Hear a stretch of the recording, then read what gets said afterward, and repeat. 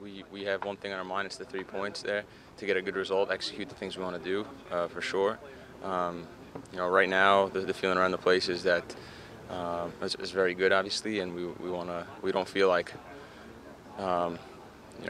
we feel like we'll get great matchups over the 90 minutes, but we feel very confident in our defense, very confident in our attack, very confident all over. So for sure, it's going to help us going into the next few matches, the next 3 matches. Sure. It seems like, just talk about the offensive group, seems like someone's always producing.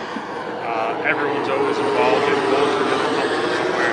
Talk about how the offense come together over the second half of the season. Yeah, I think it's been like that all season. I think everyone, and I think that's a sign of a very good team when you can get hurt from everywhere. So many players in the attack are so dangerous. I mean, you can go through the front four, but even the midfielders, even Dax is so dangerous in the box, and Felipe has a few goals, and our outside backs push so high up. I mean, Connor had a chance to score last game, so goals can come from everywhere, assists can come from everywhere, and we're a team all around. And in the attack, that definitely is one of the areas where we're very good as a team.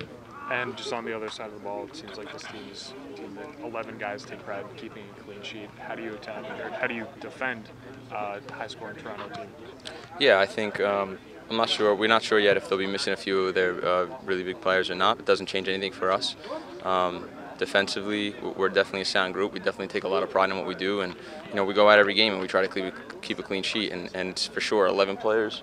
Fighting hard to do it. I mean, you look at Bradley, he scored 27 goals last year. He's a phenomenal goal scorer, phenomenal player, and when you see him working as hard as he does on the other side of the ball, it goes for everyone. There's no question that everyone else has to do the same. So we're very solid right now defensively, and it definitely